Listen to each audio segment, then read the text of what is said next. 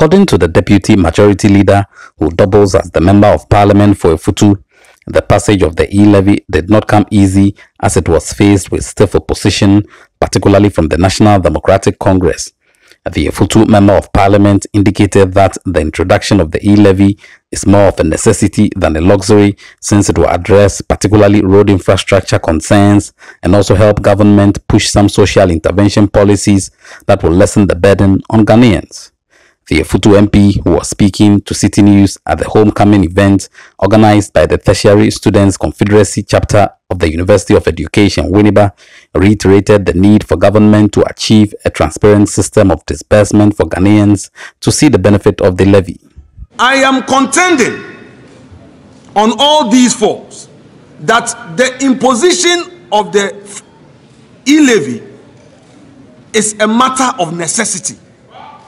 As a result of the manifest posture of this government, by way of reducing taxes, abolishing taxes, introducing social services, in bringing about social intervention programs without coming to ask a Ghanaian taxpayer to pay for it. It is my contention that the introduction of the e-levy is a necessity.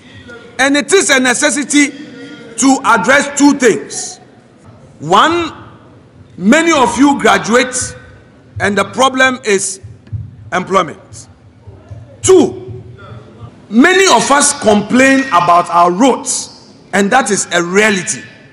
In Parliament today, almost 90%, if not more, of all questions that are filed by MPs border on roads, because all of us have difficulty traveling to our villages and our communities and our towns.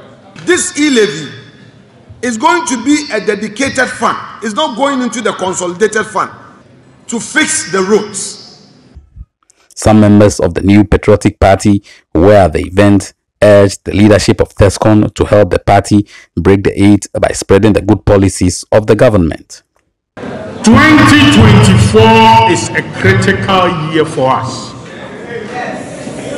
Do not sit here and think that we have won already. We are saying break there. For them, they also think that our 8-year mandate is up. Know that the party should make history by breaking the 8, so that you also say that in my time, we broke the jinx.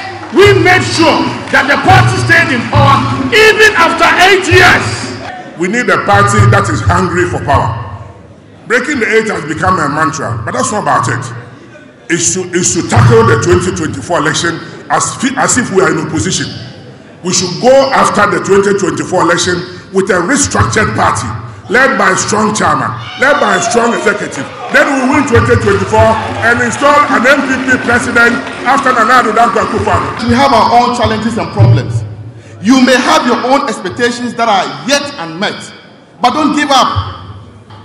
Let nobody deceive you that we are not going to address our challenges. We will, because we want to break the 8. The Member of Parliament for Efutu constituency, Honorable Alexander Kwamina Afenyo-Market, has justified reasons for the passage of the e-levy. Carl Stete, Citi News, Winneba.